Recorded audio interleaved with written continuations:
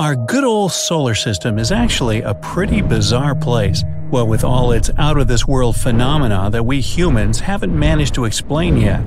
There are rumors that a gigantic, undiscovered planet is hiding behind Neptune, volcanoes on Pluto spew ice, and a colossal canyon on Mars can accommodate the whole U.S. territory and most of Cleveland. Well, let's figure out if it's true by talking about the most mystifying solar system facts. The solar system is 4.6 billion years old. So old it's a senior solar system. Scientists came to this conclusion after they studied the oldest material they managed to get a hold of. And by that, I mean meteorites, of course. You won't be able to wear a hat on Venus, ever, and just try to stand on your feet. The planet is insanely windy. Its upper winds blow 50 times faster than the planet rotates. What's more, these fierce winds never stop and can get even stronger with time. Want to get away? You'll have to travel 11 billion miles away from Earth before ever leaving the solar system. Take your Google Maps with you. You probably heard of methane gas, a byproduct of natural processes such as volcanic activity and cows. Anyway, this gas is not only a part of the Martian atmosphere, but also the thing that confuses astronomers to no end. The thing is that the volume of methane on Mars keeps wavering, and scientists just can't figure out where it might be coming from. Can there be cows on Mars? As you may remember, Pluto used to be a planet but was stripped of this title in 2006. Later, it was reclassified as a dwarf planet. Gee, make up your mind. But the most unexpected fact about this celestial body is that its diameter is smaller than that of the US. See for yourself. The greatest distance across the country, from Maine to Northern California, is about 2,800 miles. As for Pluto, it's only 1,473 miles across. The planet Uranus, or Uranus, you can't win either way, rotates on its side, and astronomers have no idea why the planet has chosen such an unusual position. The culprits could be ancient mega-powerful collisions, but so far it's just a theory. By the way, this is the only planet laying on its side. Our Sun is insanely massive. Want some proof? Well, 99.86% of all the mass in the solar system is in the mass of the Sun, in particular the hydrogen and helium it's made of. The remaining 0.14% is mostly the mass of the solar system's 8 planets. Earth might not be the only tectonically active planet in the solar system. Astronomers have spotted some landforms looking like cliffs on Mercury. If it's so, the tectonic activity could explain the rapid shrinking of the planet. In most sci-fi movies about space, the main character gets into an asteroid belt and must dodge countless rocks that threaten to damage their spacecraft. Well, sorry to disappoint, but that's nothing like the real thing. The only asteroid belt astronomers know about is located between Mars and Jupiter. There are thousands of asteroids in this region, but they're so widely spaced that the chance of collision is next to nothing. You just ruined it. Sorry. Behind the orbit of Neptune lies the mysterious Kuiper Belt, filled with massive icy objects. The most curious thing about this space formation, though, is that scientists can't explain the pattern of its movement. The only explanation they have is that Neptune might be hiding a ginormous planet from our sight. This hypothetical planet has already got the name Planet 9, and all we have to do is wait until its existence is confirmed. Or not. Volcanoes on Earth are as different from those on Pluto as fire and ice, and I mean it. While we have volcanoes spilling lava on our planet, the volcanoes on Pluto spit ice. When frozen water expands, and this enormous pressure builds up until one day, bang, the ice erupts. In the process, a new cryovolcano gets formed. One of Saturn's moons, Lepidus, has a unique color. It's two-toned. One of its hemispheres is light and the other is eerily dark. Scientists haven't figured out this mystery yet. There's another weird thing about Pluto, or rather, about its atmosphere. First, it rises way higher above the surface of the dwarf planet than, for example, the Earth's atmosphere. What's more, the The atmosphere on Pluto has more than 20 layers, and all of them are super cold and very condensed. We live inside the sun. No, I don't mean that we're inhabitants of the red-hot ball of light approximately 93 million miles away. The thing is that the sun's atmosphere stretches far beyond its visible surface, and our planet is right within its reach.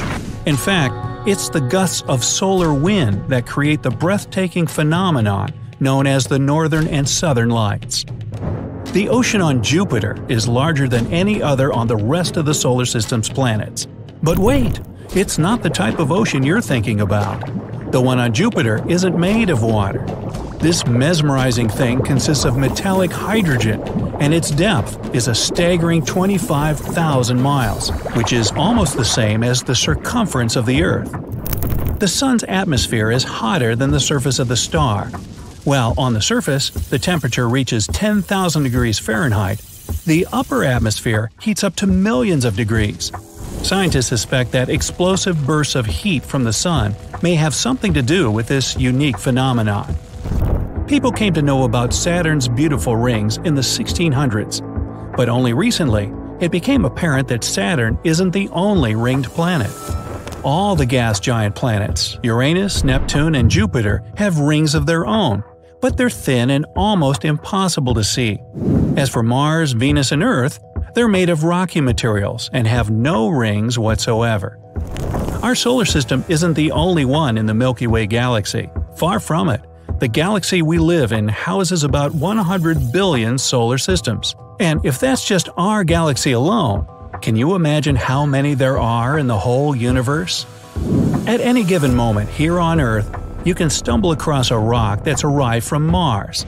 After scientists analyzed the chemical content of some meteorites found in the Sahara Desert, Antarctica, and other places on our planet, they came to the shocking conclusion that they have a Martian origin. Since Mercury is the closest planet to the Sun, many people simply assume that it's also the hottest, and that's where they get it wrong, because, in fact, Venus, which is about 30 million miles further from the Sun than Mercury, is way hotter. The thing is that Venus has an incredibly thick atmosphere, which is 100 times denser than the one we have on Earth. On top of that, this atmosphere consists almost entirely of carbon dioxide, also known as a greenhouse gas. These factors make the temperatures on the planet rise to a staggering 875 degrees Fahrenheit, which is hot enough to melt lead. As for Mercury, its maximum temperatures reach only 800 degrees. Jupiter's moon, Io, exists in never-ending chaos due to hundreds of smoking volcanoes on its surface. If you ever visit this place, send me a postcard. Now, you'll see the smoke from these volcanoes billowing up high into Io's atmosphere. The most enormous volcano in the whole solar system, at least that we know of, is on Mars. The size of this monster is almost as great as the state of Arizona, and its height is as big as that of Mount Everest. How did it grow this huge? The answer is simple. There's much less gravity on Mars in comparison with our planet. Even if you're a tiny celestial body, you can still have a moon of your own. Hey, it's not that hard. In 1993, the Galileo probe was traveling past a miniature asteroid that was no bigger than 20 miles across, and discovered the little thing had a 1-mile-wide moon. Since then, astronomers have found tons of moons orbiting minor planets in our solar system. The valley called Valles Marineris on Mars is more than 10 times larger than Earth's Grand Canyon. And it's another thing that puzzles astronomers. After all, Mars isn't a planet with active plate tectonics. On the surface of Jupiter, there's a weird region that's called the Great Red Spot. Recently, astronomers have concluded that this spot is actually a storm that's been raging on the planet for centuries. But some 20 years ago, scientists noticed that the red region started to shrink. Nowadays, it's just half the size it used to be. And still, the spot is 1.5 times bigger than Earth. How about you? Do you know any other unusual facts about our solar system that I've missed? Then let me know down in the comments. If you learned something new today, then give this video a like and share it with a friend. But hey, don't go space traveling just yet. We have over 2,000 cool videos for you to check out. All you have to do is pick the left or right video, click on it, and enjoy. Stay on the bright side of life. The profession of an astronaut is probably one of the most intriguing and mysterious out there. But have you ever wondered about the details of their everyday life? Like what's going on under those bulky spacesuits? I mean, some people seriously believe that astronauts wear paper underwear. Others are sure that a lack of gravity allows the grime to just float away. If only. The thing is, astronauts don't do laundry at all. In 2011, NASA commissioned a washing machine for the International Space Station. Was it a joke? In any case, astronauts couldn't use it for apparent reasons. Delivering water to the ISS just to do laundry sounds outrageous and super costly. So, astronauts can only dream of freshly laundered linens and other stuff. Instead, fresh clothes get delivered to the station from Earth just like any other supplies. Unfortunately, it happens not that often since the price of launching literally anything into space is exorbitant. So, astronauts have to wear their clothes for way longer than they would otherwise do on Earth. The only thing that makes this situation a bit better is that astronauts tend to lose some of their sense of smell in space. When interviewed, some astronauts admitted wearing, for example, the same pair of shorts for months and only changing their underwear once every 3 or 4 days. It's probably not surprising that astronauts dress not to impress, but for comfort and convenience. Their typical attire usually consists of short-sleeved shirts and long cargo pants. Those are regular clothes we wear on Earth, nothing special. But when they leave the climate-controlled insides of the ISS, of course, they need special clothes. By that, I mean those very chunky spacesuits. They protect astronauts from insane temperature swings ranging from 250 degrees Fahrenheit in the sun to minus 250 degrees in the shade. But even with all this protection and cooling tubes wicking away body heat, spacewalks tend to cause astronauts to work up a sweat. Wearing an EVA, which stands for extravehicular activities, can mean hours of hard work. And don't forget that astronauts often wear layers to stay warm and pressurized. And these layers include an inner form-fitting item of clothing that resembles long underwear. This item is often reworn and even shared. And since there are no washing machines on the ISS, you get the point, right? An interesting fact, there is a specially trained person who smells every single thing that astronauts take with them into space. It's done to protect them from unpleasant or toxic odors. The thing is that you can't really air the room out there in space if you don't like how it smells inside. That's why NASA is very careful about what kind of odors can pass through. At the same time, nothing can prevent the smells that appear already on the ISS. Anyway, spacesuits and what's underneath them are used again and again, and soon you start worrying not only about bad smells, but also about hygiene and health problems. An alarming possibility of biocontamination arises. It includes bacteria, body fluids, and other foreign substances. It gets worse if we think about longer missions, for instance, to the moon. At the same time, it's totally impractical to wash spacesuit interiors on a consistent basis. Water is too valuable on the ISS to waste it on something so mundane. That's why NASA, along with the European Space Agency and other organizations, asked specialists to develop fabrics that could solve the problem of biocontamination in suits. You see, during the shuttle program conducted by NASA, spacesuits were supposed to be used on quite short 2-week trips.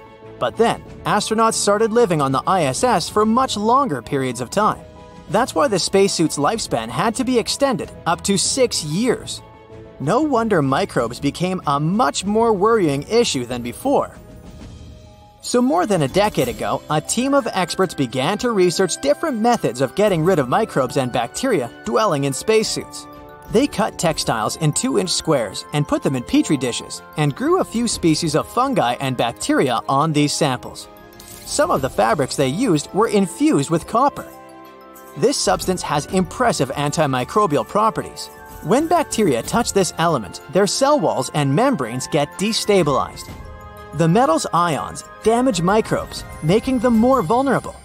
NASA scientists also tried using textiles treated with silicone and silver. The latter turned out to be as toxic to germs on contact as copper. After observing the stuff that had grown on the fabrics for the past 14 days, the researchers discovered that only one compound had managed to keep bacteria and fungi at bay. It was a solution of silver molecules normally used for disinfecting hospital dressings and other stuff. But the ions of this metal turned out to be too good at their job because they got rid of everything, literally. And total sterility could do more harm than good. We need a balanced ecosystem consisting of millions of microorganisms to keep our organs and skin healthy. In 2022, NASA hired U.S. companies Axiom Space and Collins Aerospace to develop the next generation of spacesuits. And soon, a prototype suit appeared. It was designed to be used during the Artemis 3 mission. The main goal of this voyage is to land a crew at the South Pole of our natural satellite. These spacesuits are supposed to use textiles with antimicrobial properties that can potentially reduce biocontamination. The cooling system of these suits will also add biocides in its water loops, which will help prevent microbial buildup. Now let's talk about spacesuits in more detail. To begin with, there are actually two main types of spacesuits. You've probably seen the Advanced Crew Escape Suit, aka the Orange Suit, aka the Pumpkin Suit. Astronauts wear this full-pressure suit during takeoff, or rather liftoff, since we're talking about a spaceship. These suits are irreplaceable for those who are heading for super high altitudes. There, the pressure is so low that people can't survive without a special protective suit. And while air crews wear partial pressure suits, space crews have to be protected by full pressure suits. After all, they travel way, way higher. The suit is also equipped with lots of things that can help an astronaut survive emergencies during a spaceship launch or landing. A regular pumpkin suit is stocked with flares, medications, survival gear, a radio, and a parachute. So, in short, astronauts couldn't live through the process of leaving Earth without the orange suit. But why did its designers choose this hue? The main reason for picking the orange color is that this hue is one of the most visible for search and rescue, including very probable sea rescue. As for EVAs, their purpose is different. Astronauts wear these suits when they set off on spacewalks. It can protect them from the severe conditions of outer space, with its extreme temperatures and near vacuum. Plus, the spacesuit can prevent small debris from hurting space travelers. You've probably noticed that EVA suits are much bulkier than the orange ones. That's because they have many layers of insulation and heavy protective fabric. They also contain breathable air, drinkable water, and temperature controls. Now, every time an astronaut goes on a spacewalk, they use a tether that ties them to the space station. And in case the tether breaks, the EVA suit has a backup system. This system includes small jet thrusters which can be controlled from the station with the help of a joystick. As for the color, first of all, white reflects the heat of the sun better than other colors, and astronauts don't get too hot. Plus, the white color is the best when it comes to spotting the tiny dot of an astronaut against the vast expanse of black space. Another curious detail. While white spacesuits protect astronauts from getting too hot, they can't prevent them from getting too cold. And that's when special gloves come into play. They have special heaters which keep astronauts' fingers cozy and functioning. That's it for today. So hey, if you pacified your curiosity, then give the video a like and share it with your friends. Or if you want more, just click on these videos and stay on the bright side. We interrupt this program to bring you this important message. The Earth is no longer fit for living, so you'll need to find your own new home. You immediately get the brilliant idea to apply for a job as an astronaut. You'll be able to wait over the hustle and bustle on the International Space Station until humanity finds a new home, right? The longest time a human has spent in space so far is 437 days and a few extra hours. And when I say in space, I mean the ISS, because a human being without the proper equipment in open space would only last a few seconds. The ISS is designed to support human life in space for extended periods of time. Extended, but not endless. The station gets resupplied with food, water, air, fuel, scientific equipment, and other necessities every 3 months. With no Earth or humans to send the mission, this lifeline will soon be broken. The station is a huge ship moving through space at over 17,000 miles per hour. It faces pretty harsh conditions, from radiation to micrometeoroids and huge temperature ups and downs. That's why the system regularly needs patching up. In addition to wear and tear, there are also unexpected events that can require resupply missions. In 2020, the crew discovered a leak that was causing a gradual loss of air pressure. They eventually found cracks in one of the modules. The crew managed to fix it, but it proves how important it is to have enough spare parts on board.